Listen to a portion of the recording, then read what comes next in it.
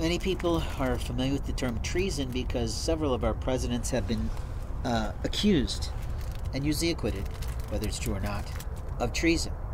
But does God have treason? Does the Lord's house have treason? And I believe, based on biblical reading and other sources on God, that it is true.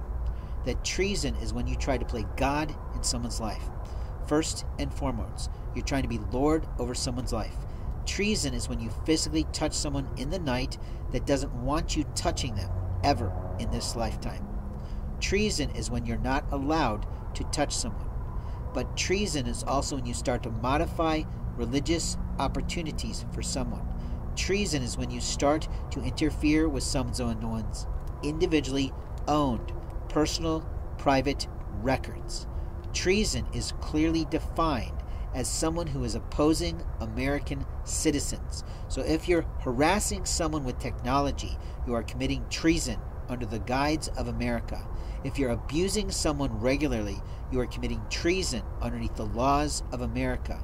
If you are sexually assaulting someone, you are committing treason because there are laws in America that say you cannot do this. If you are molesting someone's face, taking off their beard, you are absolutely committing treason in God's house and under the laws of America. It's not just sexual misconduct. It's not just a hate crime on religion. It is totally treason. You do not own that individual. Slavery was eradicated with the war. And you are trying to put someone into slavery, which at no time in any country of at least 400 around the world is that okay. It is completely treason on your own nation and treason in America.